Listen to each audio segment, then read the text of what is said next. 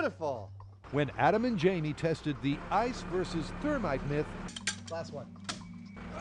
we didn't have time to show the boys back at the shop trying to get the recipe right. So here's the highlights.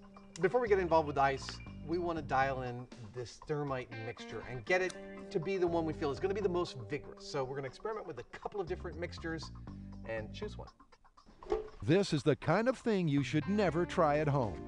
It's a lovely shade of silvery pink in it. But there's no harm in watching a couple of seasoned pros. All right, go for mixture number one.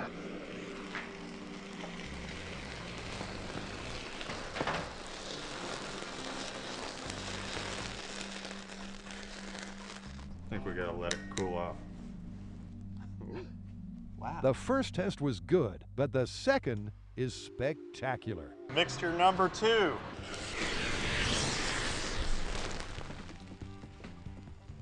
That was cool. That was fast.